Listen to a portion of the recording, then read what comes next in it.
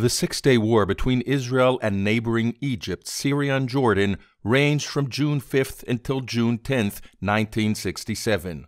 The tensions between Israel and the Arab countries intensified from the mid-1960s due to incessant infiltrations and attacks by Palestinian terrorists from Syria, Jordan, the Gaza Strip, and the Sinai Peninsula. These actions were supported by the Arab countries, and tensions increased with Syrian shelling of Israeli towns all along the border, as well as Syria's attempts to divert the Jordan River, one of Israel's main water sources. The war broke out on June 5, 1967. 6 days later, the IDF was victorious on the Egyptian and Jordanian fronts, as well as on the Syrian front, capturing the Golan Heights. The story of the battles fought by the 8th Brigade and the 129th Battalion on the Syrian front is not well known. How were the Golan Heights finally secured after 19 years of countless Syrian bombardments and attacks on the towns and communities of the Upper Galilee, Hula Valley, and Jordan Valley, which had resulted in hundreds of casualties? The elimination of the Syrian threat is by and large the story of the 129th Battalion, one of the most significant and important forces that captured the Golan Heights. The reserve forces of the Israeli army were drafted, including soldiers and officers of the 129th Armored Battalion, featuring American Sherman tanks from World War II that were later upgraded in Israel. The 129th Battalion, commanded by Lieutenant Colonel Aryeh Dayan Biro, was part of the 8th Brigade under the command of Colonel Albert Mendler. The battalion was posted on the Egyptian front in the Mount Snefim area in southern Israel. Their mission was to block the Egyptian 6th Division, commanded by General El Shazli, from crossing into Israel and cutting off the city of Eilat. The brigade was under orders to contain them while concealing IDF missions in northern Sinai. It was hot and grueling under the camouflage nets, training exercises, countless flies, and nerve-wracking anticipation of the impending war. On Monday morning, June 5, 1967, the order Red Sheet was given. The war had begun. The 129th Battalion fought in Kuntila, destroying enemy tanks and seizing Egyptian posts and territory. The battalion lost 3 men from Zulu Company, Erez Mizrahi Rimon, Moshe Mishka Gedosher, and Yaakov Yaakovian of blessed memory. On Wednesday, June 7th, half of the 8th Brigade was ordered to head northward immediately to the Galilee. The soldiers in trucks and buses, the tanks on carriers, the half-tracks on trains and tracks. A journey of 370 miles in 24 hours. The dusty desert heat was replaced by the Galilee's orchards and communities with Syrian shelling as a backdrop. On Friday, June 9th, the order was issued to seize the Golan Heights and remove the Syrian threat. The IDF Northern Command tasked the 8th Brigade with the main combat effort in the northeastern area of the Syrian border.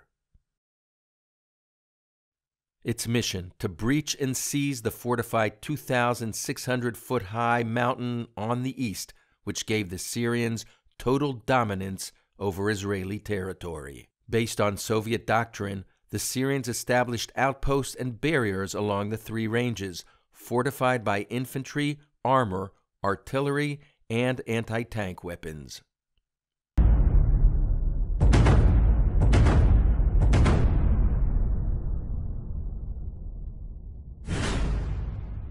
The border crossing point was set in the northern Galilee at Givat Ha'em, near the Jordan River headwaters. This area had relatively moderate slopes that partially concealed movement from the Syrian outposts. It was decided that the 129th Battalion would lead the 8th Brigade. The orders were to seize the outposts of Zaura and take over the route between the Banyas village and the township of Masadeh. The battalion under Biro's command left Ayelet HaShachar and Kiryat Shmone for the border crossing point with the Zulu, Papa, and Victor companies. The battalion headquarters and reconnaissance platoon were sent to Nabiusha to serve as a communications relay station, follow the battle, and act if needed. Picking the route of ascent was assigned to Major Rafi Mokadi, the brigade reconnaissance company commander, accompanied by Captain Danny Bonnet, a local operations officer who knew the area. 28 tanks moved towards the border at Givat Ha'em. 3 broke down and remained behind. The ascent came under heavy Syrian artillery fire, which led to casualties and impeded movement. The tanks continued their climb, reached the Syrian outpost road, and then headed south. Leading the battalion, the reconnaissance half-track shuddered to a halt right before the Na'amush outpost due to a technical malfunction. Tank companies Zulu, Papa, and Victor, as well as the battalion commander's tank, overtook the reconnaissance team and passed by the Na'amush outpost under heavy machine gun fire. 1st Platoon Commander Zevi Khitin's tank led the battalion. As the battle raged on, the soldiers looked westward towards Israel, admiring the spectacular moving sight of the northern Galilee and the Hula Valley communities, who for many years had suffered from Syrian shelling and artillery, being at the forefront of the fight over the Jordan River water resources and the demilitarized zones. The road to Zaura, on which the brigade was supposed to ascend, was just beyond the Na'amush outpost. The commanders of the lead tanks were not familiar with the area. They advanced southeast towards the sources of gunfire from the Sir Adib and Kala outposts, some 2.5 miles south of Zaura. The rough terrain and the ongoing battle made the battalion miss the planned route. When they arrived at the Sir Adib outpost, they mistook it for Zaura. A long trail of brigade forces, armored infantry, and engineering forces made its way up the mountain. Artillery batteries deployed in the Hula Valley fired at the Syrian targets. Before reaching the Sir Adib outpost, 3 more tanks went out of commission temporarily due to malfunctions or the challenging maneuverability conditions of the mountainous basalt terrain. Syrian fire intensified, but the Spearhead platoon continued to advance and improve positions. The leading tank was hit before the oil pipeline road, and platoon commander Zevi Khitin was wounded. The 129th Battalion ascended further, crossed the oil pipeline road, and continued fighting in Sir Adib in the direction of the outpost of Kala. Battalion Commander Biro thought that the battalion was located outside of Zaura and requested artillery support fire, which was provided. However, the 129th Battalion was actually 2.5 miles south of Zaura. After minutes of waiting for artillery fire, Biro realized that his battalion was fighting elsewhere. It was too late to return to the original plan while the battalion was engaged in heavy fighting against the outposts of Kala. Battalion Commander Lieutenant Colonel Biro was injured twice in his face at Sir Adib. Unable to speak, Biro wrote down his orders on a piece of paper to his communications officer, Company Commander Ilan Levanon, on the oil pipeline road, ordering him to proceed while he was evacuated for medical treatment. West of the oil pipeline road, Major Rafi Mokadi, commander of the reconnaissance company, hopped on the battalion commander's tank and notified the brigade commander Mendler that he was assuming command over the battalion.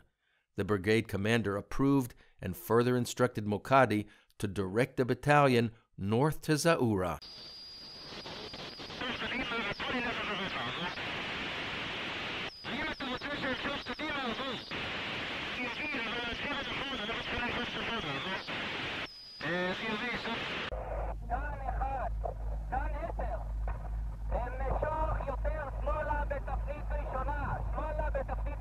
Mokadi called upon the companies of the 129th Battalion to head north.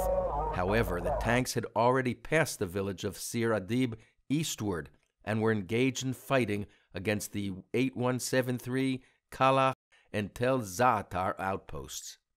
Leaving Sir Adib, Mokadi headed north, expecting the battalion would follow. When he passed under outpost 8173, his tank was hit. Rafi Mokadi and Yuval Ben Artzi of blessed memory were both hit. 8 days would pass before they were located, lifeless in a dry creek bed. The brigade commander, along with the 377th Battalion of Sherman tanks under command of Lieutenant Colonel Amnon Hinsky, and the 121st Armored Infantry Battalion under command of Major Arya Karen, proceeded according to the original plan and headed towards Zaura. 2 tanks from the 129th Battalion disengaged from the battalion before Sir Adib and joined the 8th Brigade headed to Zaura. A tank under the command of Yoshua ben Naim was hit inside the village. Yoshua ben Naim and Aryeh Goldberg, of blessed memory, were both killed. While the brigade made its way towards Zaura, the 129th Battalion was left to fight the Kala outpost on its own. As the battalion fought at the Kala compound, Nati Horowitz was ordered to assume command over the battalion. The order was relayed from the battalion headquarters in Nabiusha. Nati did not receive the brigade commander's message due to a radio malfunction. Platoon commander Ron Efrat jumped out of his tank, ran towards Nati, and told him, "You are now the battalion commander." Chief Operations Officer Major Amnon Reshev, 8th Brigade's main headquarters commander at Kibbutz Amir, liaised between the 129th Battalion and the commander of the 8th Brigade, Albert Mendler. Ehud Abramson, the artillery support officer, directed the fire towards Kala outpost using 155mm howitzer batteries located in Israeli territory. The Kala outpost was protected by a huge concrete anti-tank barrier. The battle facing the barrier was led by Nati Horowitz as both battalion commander and commander of the Zulu Company, along with Papa Company under Efi Wallach and Victor Company led by Ilan Levanon. The battalion came under fire from post 8173 in the north, Tel Zatar in the south, and Kala in the east. The Victor Company under Ilan Levanon's command climbed up to outpost 8173 in order to neutralize the target and flank the tank barrier from the north. It did so with Yair Rambach, Tzvi Ronen, Ehud Kopliovich, and Chaim Arodi's tanks. The target was seized despite heavy fire from Kala. 3 tanks from the Victor Company were hit by Syrian tank fire coming from the Kala area. Rambach's tank was first hit. Avigdor Greenspan and Zev Drury of blessed memory were killed there. Rambach and his crewmen Yaakov Choresh and Yossi Hassan were injured. Tzvi Ronen rushed to rescue Rambach despite knowing that his tank would be next. Moments later, it was hit, and Tzvi was seriously wounded. Arodi's tank was also hit.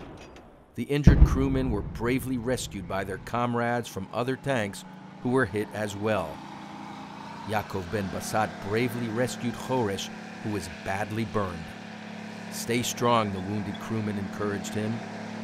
Kopliovich and Ilan's 4th Tank crews evacuated the wounded by foot, accompanied by crewmen from other tanks. 28 tanks entered the battle at 10 a.m.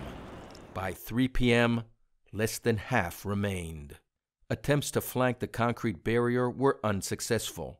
The companies prepared to cross through the pass, which was in the center of a killing zone, under shelling and heavy gunfire from all sides. Anyone attempting to pass would be putting their lives in grave danger.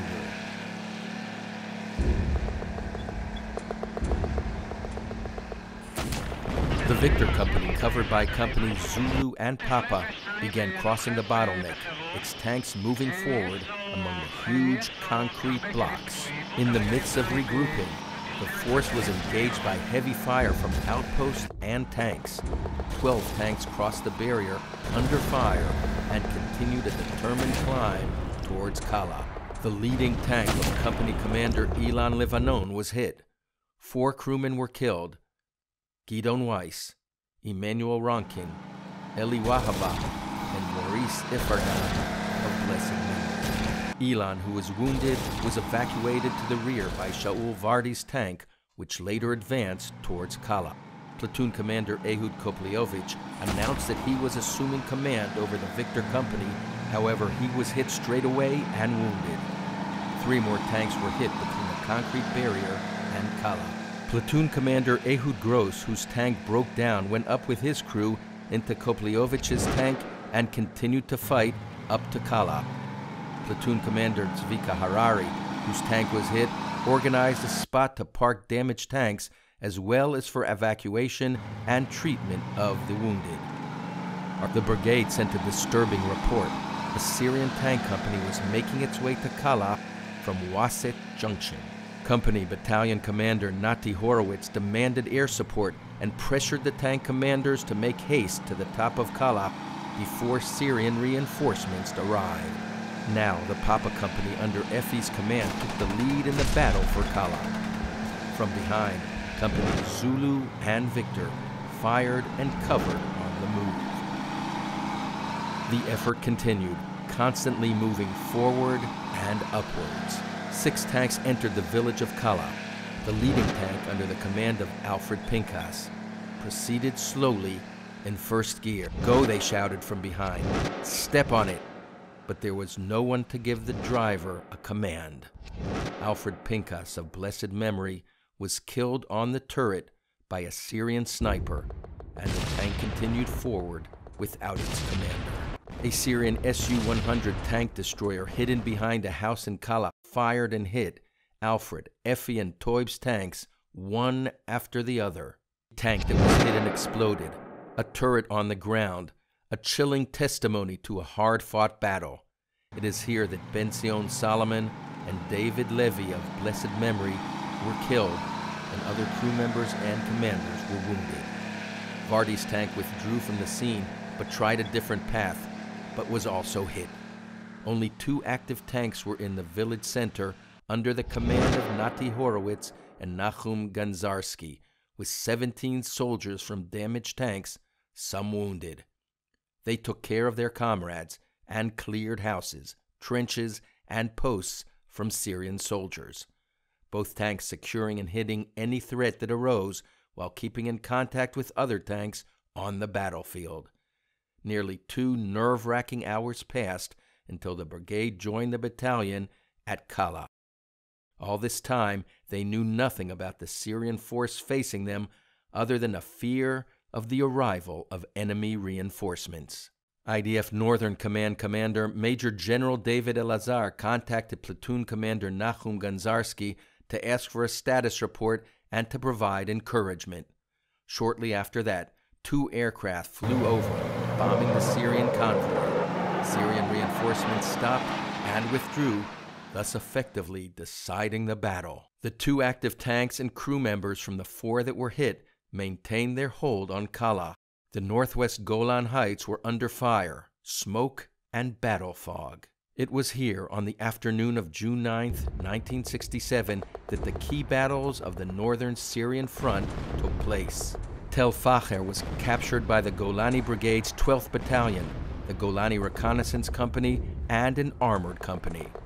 Tel Azaziat was seized by Golani's 51st Battalion. The Zaura outposts were captured by the 377 and 121 battalions of the 8th Brigade. And here at Kala, in a final utmost effort, the 129th Battalion completed the seizure of the village while striking Syrian forces. זה כבר מערך שבור. הם לא עומדים בזה. יש בריחות כבר. הצבא הזה גמור ונשבר. Syrians withdrew, but not before blowing up their T-34 tank cannon. Uzi Avraham was one of the tank crewmen in this battle. We, the crew members, fought in the tank hull and turret, gunners, loaders, radio operators, drivers, and hull gunners. We did not know the battle scene like the tank commanders exposed in the turret. War surrounded us. The heat in the tank, unbearable, and communication radios rattling with noise, the smell of grease and smoke, burning eyes, injured hands, reloading ammunition, kicking a fellow crewman to relay orders, inhaling the shell gases inside the tank. The tank in motion, jolting and shaking with each jiggle. You received a blow. I hear the sounds of explosions, bullets and shrapnel. We all cared, eager to fulfill our duty together and hope for the best. We were mission-driven and ready for anything. As twilight approached, the 8th Brigade had reached Kala from Zaura and joined the 129th Battalion.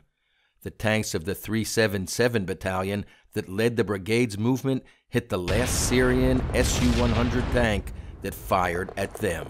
The brigade commander questioned Battalion Company Commander Horowitz on the hood of the half-track in an attempt to understand what went wrong and what his men had endured. The men of the 129th Battalion fought fiercely, defeated a fortified formation, climbed to an altitude of about 2,600 feet, some 6.5 miles, with rough terrain, reaching the mountain peak at last. The road to Quneitra, the capital of the Syrian Golan and Syrian army headquarters, had been breached. Damascus, the Syrian capital, was now under threat. The conquest of Kala, the highest and easternmost point on the first day of fighting on the Syrian heights, decided the battle for the Golan. The Syrian army began their retreat towards Damascus. A blessed mistake.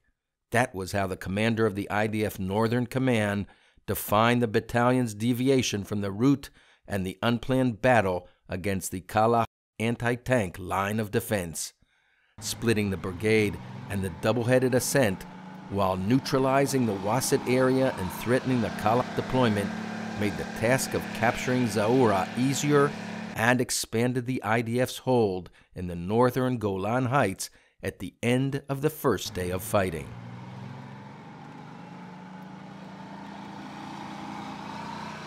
Friday evening, the communities throughout the Hula Valley and the northern Galilee turned on their lights, an exciting sight for the battalion's fighters. First night in Kala, the battalion picked up the pieces and regrouped.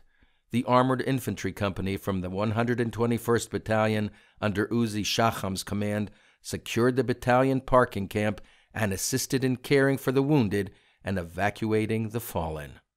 The medical staff did wonders treating and evacuating the wounded to the hospitals.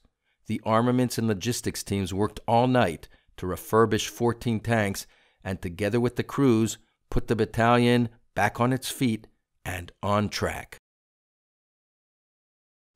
Saturday morning, time to press our advantage. The 8th Brigade and other forces advanced and captured Quneitra and later set the new border lines east of Quneitra. The Syrian army was no longer on the Golan Heights. The threat had been removed. Capturing the Syrian Golan Heights was achieved in 28 hours. The battle took a heavy toll on the 129th Battalion, 13 dead and 30 injured. 13 tanks were hit by Syrian fire. 7 were temporarily out of order, yet remained on the battlefield. The 129th Battalion carried on the main fighting effort, winning and deciding the battle over the northern Golan. This battle was a significant milestone in the struggle for the existence of the independent state of Israel and will always be an important part of the battle heritage of the 129th Battalion, the IDF, and the State of Israel for future generations. Citations were humbly awarded: 2 Medals of Valor and 3 Medals of Distinguished Service. In Sinai, the other half of the 8th Brigade under the command of the Deputy Commander, Lieutenant Colonel Mordechai Ben Porat, including half of the 129th Battalion under the command of the 2 Deputy Battalion Commanders, Moshe Bankover and Shlomo Schechter, remained with the 2 tank companies under the command of Arik Peretz and Shiloh Sasson, and an armored infantry company under the command of Dani Meiri, as well as the 89th Armored Infantry Battalion under the command of Lieutenant Colonel Ami Radian and half of the Reconnaissance Company. After capturing Kuntila, the battalion headed west with the brigade forces that took Tamad. In the Nachel area, the brigade took part in the battle to destroy Egyptian General El Shazli's 6th Division, together with IDF Major General Ariel Sharon's 38th Division. The battalion reached the end of the war with half stationed in Sinai and the other half in the Golan Heights. The legacy of the 129th Battalion during the Six-Day War is mixed with pain and sadness. More wars were to come. In 1973, during the Yom Kippur War, They fought at Jidi Pass in Sinai against the Egyptian Third Army. The battles were commanded by Battalion Commander Ilan Levanon, Brigade Commander Aryeh Dayan Biro, who was injured, as well as the commander of the 252nd Division, Major General Albert Mendler, of blessed memory, who was killed in the battalion's theater. Shmuel Korkis and Ilan Avni, of blessed memory, fell in battle as well. The years have passed, but the battle on the Golan Heights has not been forgotten by the men of the 129th Battalion. It is stamped on the souls of every one of them to this very day. Together with the joy of victory, the battalion soldiers were also left with the pain of fallen comrades. These warriors will forever remember their friends who did not return home with them.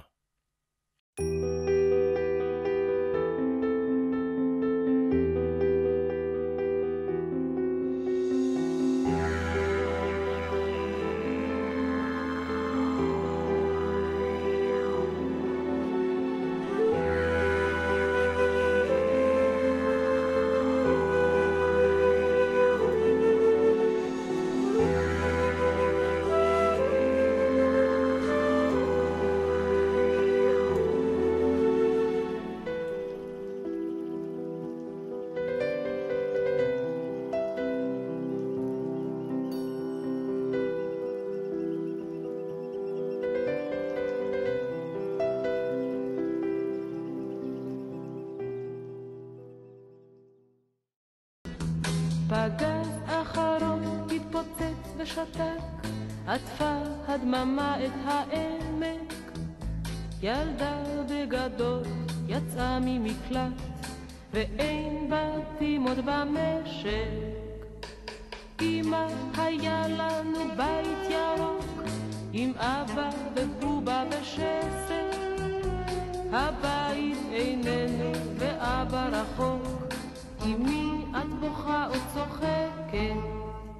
הביטי למעלה, ביטי אל ההר, ההר שהיה כמפלצת. עוד יש תותחים ילדתי על